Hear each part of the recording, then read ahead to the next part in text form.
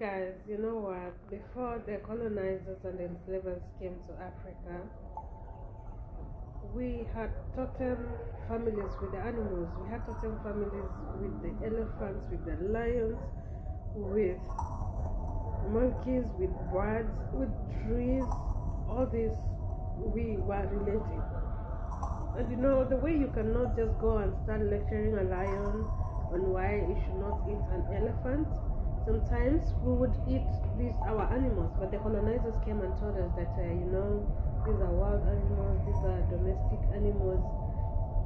They started telling you that no, you cannot eat elephants, and they introduced things like chicken. You know, they took away our buffaloes, and they took away all our family of the animals, how we used to relate, locked them up in the parks. Our animals are still colonized there in the parks. They don't even get to see us as the family members.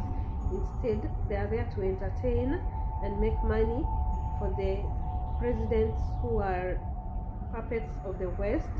The money doesn't even come down to us to help us as part of the family.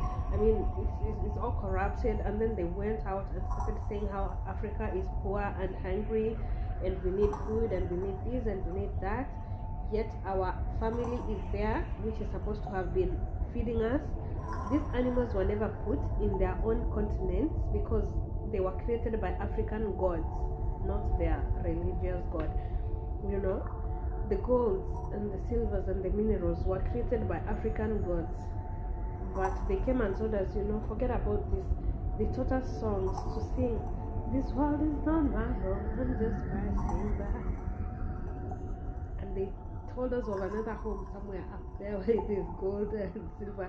You think if there's gold and silver up there, they would tell us about it?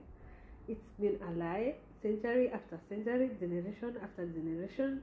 And now we have to start visiting our parks. Our family is missing us, our animals are missing us, and we are not hungry, and we have to stop imprisoning them, and we have to stop using them for entertainment of these colonizers, and we just have to change a whole lot of everything.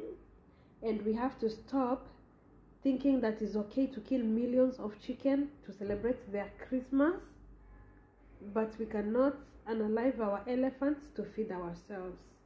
I mean, not just elephants, but antelopes and everything else, and the birds. And now they have made our people to eat things like caterpillars, and they have made our people to eat things like grasshoppers and locusts, and they have made our people, sorry, I have a cold. They have made our people to eat things like chintuga. You know, those, I don't know how to call them in English, but a whole lot needs to change. I don't use makeup, and I don't know why this filter came up with the eyelashes. I'm not liking them. That's why I'm looking on the side. So yes, I hope I have passed the point. It's time to go back to our roots, and time to reconnect to our totem families, and time to take our own parks into our own hands. Our family that has been imprisoned there is missing us.